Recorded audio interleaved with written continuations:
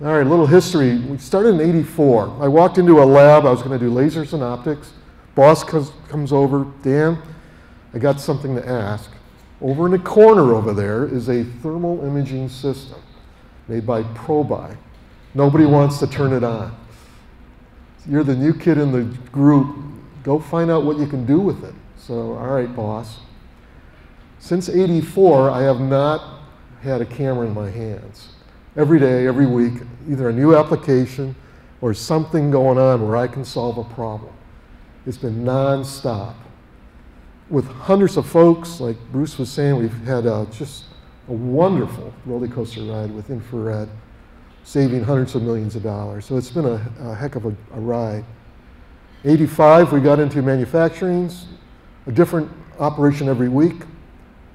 Got into composite structures in '87. We implemented this in one of our assembly plants, doing thermal wave imaging on our APV vans for adhesive, seeing where it is and where it isn't and what gaps look like, things like that. In the '90s, we optimized our paint processes. We were switching over to waterborne paint. It was critical on how you dried that paint. So every oven had to go from a solvent-based paint to a water-based paint, and trying to adjust all the heat was pretty critical, pretty tough. You'll see an image later today of what that looks like. In '92, we kicked off a predictive preventive maintenance program. We really took off on applying this in the predictive arena. We had about 400 trained thermographers across the corporation, about 200 active at any one time. '94, we got into die casting. Some wonderful uses on thermal balance, how to understand what's going on in the die casting process. There's many cost-saving applications in die casting.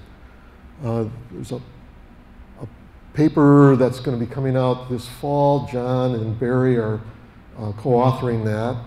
And we won't, well, there's a talk that we could give, but I don't think we have time today to cover that. But that's for another day. '96, we got into injection molding, worked with some of our suppliers, and had some good applications there.